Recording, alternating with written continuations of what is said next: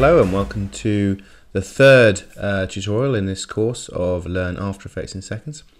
In this tutorial we're going to be going through the toolbar, which is this area up here. So we'll just go from this right the way through and we'll go through what each of these things do. We'll probably go to about there. Just so a basic run through of each one, just so you're comfortable with what these are and what they do. Because I don't know either, so we're all learning together. So first thing, let's take this Star Wars logo that we've been using before, drag it into here to create a new composition. That way we've got something to work with. So Star Wars logo, and there we are, all in the composition, ready to go. So this first thing here is basically your selection arrow, and it does the brunt of the work. It's just a selector. It's pretty much obvious stuff, and you can just drag stuff, drag it around, and click, click. It's a selection tool basically. Pressing Ctrl Z to undo all that, and that's all that is. There's a shortcut of V for that, so pressing V will send your, so if I for example select this and then press V, it reselects that again. So that's your selection tool. This one here is your hand tool. Pretty useful for dragging around the entire composition on your screen. It's just to move things around if you want to zoom in up here, or you zoomed in and you want to get back to the bottom right corner, you can just drag the whole thing down there, and that's your hand tool. It's basically just to pick it up and drag it. So I'm going to press V back to my tool here. You can also press spacebar to get to the hand tool, and that will, you hold spacebar down. I'm actually holding the spacebar down. You can, oops, well, not too long. It will play the timeline, and that will give you the same result as well. Or you can press H, and that will give you the hand tool as well. This hand tool is just everywhere. Next one is the zoom tool. That zooms. So if you see, the default setting is a little cross. So if I click somewhere, it will zoom in like that. And if I press Alt and hold it down, you'll see a little minus, which means it zooms back out again. And we are back there. So I'm going to my hand tool and put it back in the middle. You can also lasso zoom, so you can select a region. So I'm just selecting this region here, and boom, and that will zoom right in, even here, even closer. There we are. You can also double click this, and that will reset the whole thing straight into the middle of your screen. That's pretty useful as well. That's the hand tool I double click, by the way. So now we're on to this area here, which is a rotation tool. So having that selected, I can then select some footage and rotate it. Amazing.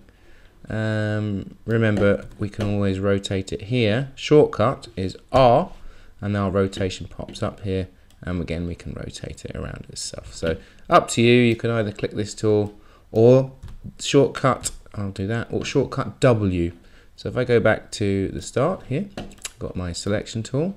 Now if I press W, that opens up the rotation tool, and I can rotate. I'll just keep rotating because it's fun. Rotate, rotate, rotate. Anyway, undo that. Next one is the camera unified tool. We used this briefly in the last tutorial, so I'll just quickly show you what that does. What we need to do is create a camera. Two ways to do it. We can either right click down here and go new camera, or we can go up here to layer, new camera. So we'll select that. Just leave these as their default settings, press OK. Okay, so I'm getting camera and lights do not affect 2D layers. Good. So we need to make this layer 3D, which is by clicking that button there. And that's brought up our three-dimensional arrows. Now this tool comes into play. So if we left click, we can rotate around. If we right click, actually you probably could hold this down here, and then you get orbit, and basically that's what we're doing here. And then track, which is panning, and then Z, which is zooming, and that'll just do that no matter what I do. Alternatively, you can just leave it onto the unified camera, and that's left to drag around, right to zoom, right mouse button, and middle mouse button to pan. We went through that last time anyway, so that's basically this tool up here. And the shortcut for that is C. So if I go back to here, I can just move that around as is. That's not moving the camera. So if I press C, there it is. I get my unified camera tool, and then I can start to rotate around. Cool. So let's make that into a nice little spot. Let's just put that there. this is the, actually, do you know what, I'm going to delete the camera, go back to where we were, make that back to where we had it before, just going to reset that there, back to our sort, so as we were. Now this tool here is the pan behind, it's called. Basically it's the pivot point. So if I select that, you can see this little area here, that is the pivot point. So if I press W to go to the rotate tool, rotate around there, okay, if I select this pan behind, I can move this around and that will then become the pivot point. So I go back to W and it will pivot around that bit. So that's basically what that does. It just changes your pivot point. I'll move it over here, W to rotate, and that rotates around that side. Useful.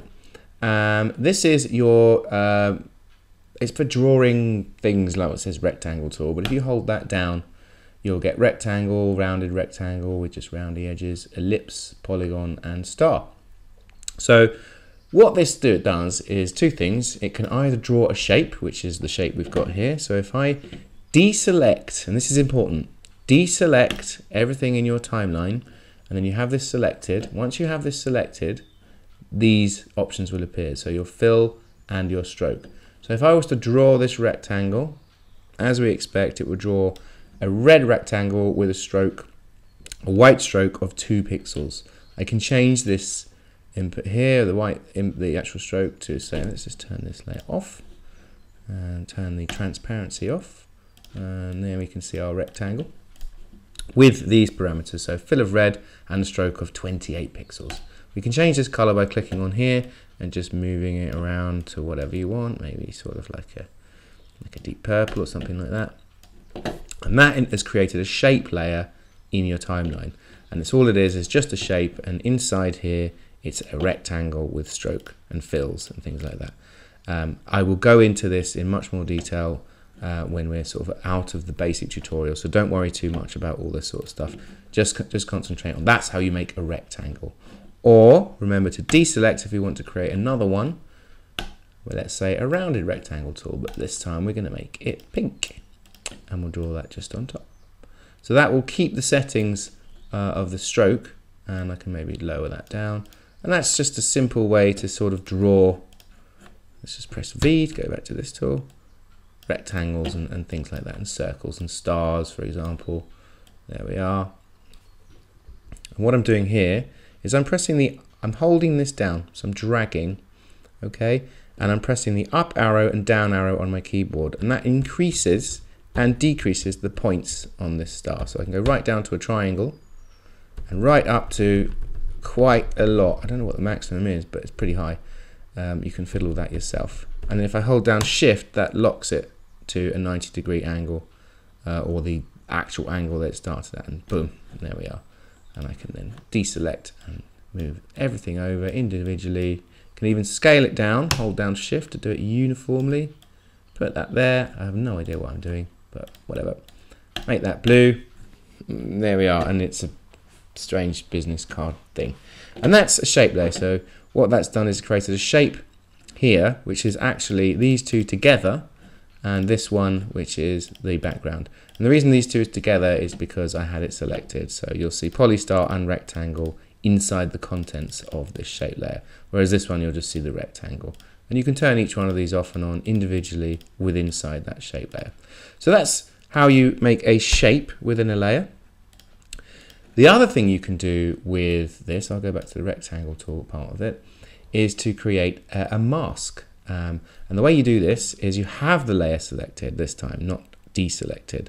So if you select whichever layer you want to mask and then go to your rectangle tool and then start to click and drag, that creates a mask inside of that layer to reveal or hide, I'll show you that in a second, your footage. So now inside the Star Wars PNG, here we are on and off, I have a mask, and there's my mask. It's set to add, which means the mask is revealing whatever you see through it. If I went to subtract, it would subtract and remove where the mask actually is. So they're good options to know. There's some other things here which I'll get into when we do a whole masking tutorial, but for now, add and subtract to mask out whatever footage you want. You can also move these areas around. You can just move these points just to change it, just to refine your mask if you want to. And again, if you press, here's a little shortcut for you. Let's say you've got your logo, your layer selected. Press M to go to mask, and M very fast. There's like a timing thing. So M, and there we go. You get your mask options. So that's the path, okay? And that's all the path options where each point is, okay? So if I change that, it moves the whole points that I just changed. This is the feathering of the mask. So again, if I extend this, you see the actual edges feather out, and that's pretty useful for blending layers together. The opacity will just basically lower everything down. We'll get into that a bit later. And the expansion takes this mask line and expands it either way you go choose. It's all very useful for creating things like vignettes and things, but I'm sure we'll create one along the line of this course. So that is the two main ways you use the rectangle tool or the ellipse or whatever. The next tool here is the pen tool, and this again does the very same thing as we just did. And it does brushes as well, but we'll get to that. It creates sort of like a stroke, if you like. So again, if we deselect, so I've got nothing selected, and I select my pen tool, I can actually draw. I'm clicking and holding a line. Yeah, it's like a sort of wobbly noodle thing, and you just click and drag to create these handles which create a sort of bendy line. It's something that takes practice, and you get used to it eventually. And then once you're finished, click the one you started on, and there you have a shape layer as we had before, except this time we've drawn it by hand. Yeah, so I have no idea what it is. It's just with the parameters. We've same thing, same settings. So we can change the color, change the stroke, or we can actually click this and remove them all together. So now there's no fill, I just have a stroke, which again I can change the color of here. So now it's a pink stroke. I can select the shape layer itself and move that around, or scale it down just as we did before. So everything counts just as it was, except this time we're using it with a shape layer. Okay. I can delete that, and again same thing, pen tool, shortcut G, don't know why, just is G for again. Anyway, and so then we just draw around where we need to mask, close it up, and that masks out that area there. Same thing with subtract and add and really fast, there we are, and that can do our mask feather and opacity and the expansion. And so yeah, it's pretty good to fiddle with what you can actually do with that sort of stuff. Anyway, there's your pen tool. The next is your text tool, and for some reason the shortcut of this is Control T. I can understand why, because the shortcut that T does is actually transparency or opacity. So if I select this layer and press T, that will bring up the opacity for the whole layer. So we don't want that, we want the T. You either click it, or you can press Control T and that will select it as well. So I'm just going to turn that layer off, and here I'm going to just press into the composition to activate the text layer, and that brings up this character tab over here, which is our basic settings of what we've got ready to type. So I can just type hello everyone. Back to this tool to move it. If I still have this pen tool selected, I'll just be selecting the actual text itself. So I can select back to the selection tool and move this to wherever I want, or scale it, or I can change the font size down to 20 or up to 100, which is probably a little bit big. We'll just drag that back down. And again, we can change the color here, so maybe a dark green, and change the leading and all things like that. We can actually auto capitalize as well, so that'll change it to auto capitalization. A fake bold here, so this is basically the character window, which we'll probably get into a little bit later on anyway. But so that's the text tool, and that's created a text layer, and it's named it for us to what we've typed here, which is pretty nice of it. Thank you very much. Turn that back on, just because I like looking at the Star Wars logo. I think that's what it is. I don't know why, but it is a cool logo. Anyway, the brush tool.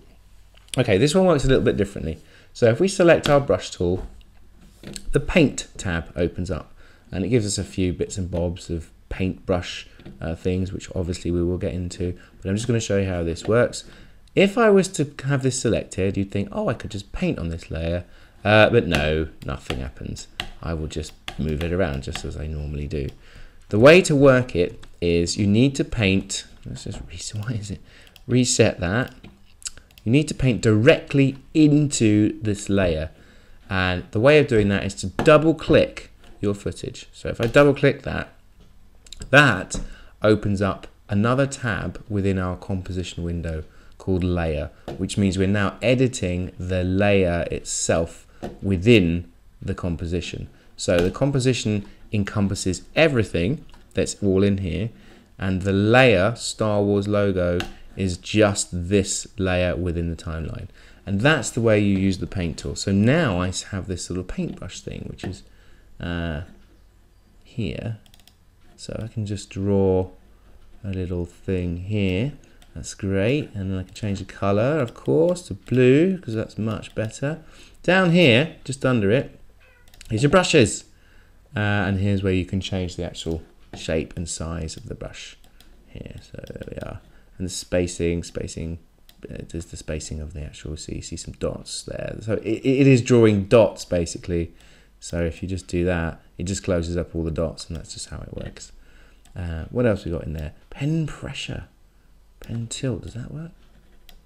Yeah, not really. Pen pressure. Probably need a stylus, not a stylus, a Wacom pen to use that, so I'll just turn that off. Okay, what a masterpiece. So now if I go into the toolbar, the composition itself, that is now one layer, okay? It's all drawn in. I can't edit that just like this. I can edit it in here, or if we go into the actual effects now of this layer, we'll see paint.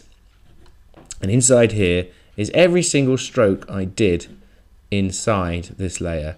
And here you can actually edit it. So if I select brush stroke 13, and inside brush stroke, can see the parts too. I can't know which one that is. Maybe 8. Where's 8? Oh, caps locks is on. Apologies. And here, where's it? Oh, there it is. So I've just changed the hue. So that's 8. And inside here, each one has got these, by the way. So this can get pretty complicated and tricky, and you know, you can end up taking ages. I can now change the color of the stroke I've already made, or I can change the softness, and I'll just zoom in a little bit here. Softness and hardness of the brush, again the diameter, all sorts of things you might need to do. And this one's useful, probably not a good example, but you can actually animate the stroke by going here. So if you look, if I move that across, you can see that is changing the start and end of the stroke. So that's the stroke I made. So if I go to 0% there, click that to make a keyframe, just move forward a few frames and turn that up to 100, you can see that actually animates that stroke. So yeah, it's a pretty in-depth tool, the brush tool here. So yeah, you can get pretty artistic with that one. So that's the brush tool. This is the clone tool, clone stamp tool. If you're familiar with Photoshop, it's very, very similar. So if you select that, again, you will need to double click this layer to activate it. And again, we're in the layer section. And what it does is it can take one part of your image or your footage and clone it over to another part, which is pretty useful for things like wire removal and stuff like that. So if I was to select here, it's just picking up, I don't know if you can see, there's a little cross just down underneath here, and it's basically mimicking where that cross is. But if you hold down Alt, you can pick an area that you want to mimic. So I'm just going to pick this here, click there, and now wherever I paint, it starts with that R, where this cross is. So there's that cross, and as I move it across, it's redoing wherever that cross is. So to keep doing that R, I need to click in it and then click away. Click in it, click away. Click in it, click away. Like, the more you press, because we've got a soft brush basically. So a harder brush here, nice small brush. Make it a bit wider. Here we go. This should make it a little bit more. Yeah. See, just making that all over again. And I can just do this, and it just reclones it. Anyway, that's your clone tool, and again, that's all set in the clone. and you can edit all of those back again if you need to within that layer. So I can close that up now. Oh, no, we're using this tool here. So this is the eraser tool. Again, go inside to your layer, and now you can just delete. You can just start deleting all the handiwork you've done. That's it. And just get rid of it like this. Take ages, but I'm going to do it. I'm just going to do it. I'm not going to do it. Okay, so that's your eraser tool. So if you go back into your composition, that has been erased. So if I select this button here, which shows the transparency behind this image, you can see that has actually been erased. Okay, now if we go into here, that is not there. So that is actually erased, so be careful. Okay, right. To be honest with you, I never even use that tool. I just do the images in Photoshop anyway. And this one is the roto brush. It's pretty smart, this. I think this is relatively new because I'm quite old school and I just roto using the actual masks, the pen tool here. But I think what it does, if I select it and then I need to go into the layer as well, I get this little green circle and it'll automatically roto where it sees a sort of edges where there's alpha. So if I select that, see it's doing it as I go. If I can select and I can click and drag and draw, and that's drawn quite a perfect mask around here. Just zoom in here, let's undo that. I can maybe able to get into there, just to get into there. And it's quite a nice way, if you want to do it this way, of creating an automatic mask of your footage. I've never used it for actual running footage, as in video. I will try it and we'll run through something on that. So there you go. And that's basically masked that out. So I go back into here, you can see that has actually masked it out. So if I turn the FX off, let's twirl that up. We can turn the FX off there. So on the layer again, remember we turn the FX off here, or we can turn it off here. Okay. And that's basically showing what we've done in that FX. So twirl that down, my effects will be here and I can delete them and we're as were. Okay. And this is the puppet tool. I don't know why this is in the toolbar, excuse me, but it is. It's not an actual effect that you think might be in the effects area here, but it is actually in the toolbar, and I'll show you what it does. It's a tricky one to use and will take practice, but it's actually quite widely used and it's very clever. So click that and you'll get this mesh, expansion, triangles and record options. So, and then you get this little sort of pin that you can click. So if I, for example, click there, okay, that's created a yellow mesh pin. So it's created effects, puppet, and then a mesh, and inside there in the deform, a puppet pin 1, and that is that. So if I create another one, you'll see puppet pin 2, another one, another one, another one, and another one. That's it. So we have 6 of these pins. So if I select that, you'll see this one's selected, pin 2, this one's selected, pin 3, and so on. So now I can actually move these and it will deform our image. So I can just grab this and it will deform. The reason it's deforming all of this is because it's not locked. And what these do is they lock this down into a mesh. But this area hasn't got any pins associated with it. So it's kind of it's guessing what it's doing. And it's a really nice way of creating some cool organic animations within After Effects. But it does warp your image quite horribly there. So you see this kind of weirdness. So, and that's when you'd go into your actual mesh, your triangles and things like that to change how that's all working. So you can up the triangles and hopefully that will smooth it out a little bit. So that's the puppet tool. So it's useful for doing things like animating a tail wagging or something like that. And all of these are keyable. So for example, puppet pin, let's go to 1. Twirl that down, you'll see position, and there's a keyframe there. If I just move forward and just move it down, you can see that is animating. So that's all animatable, and that is your puppet pin tool. Again, I'm not sure why it's in the toolbar, but it is. So anyway, that is the basic coverage of the toolbar.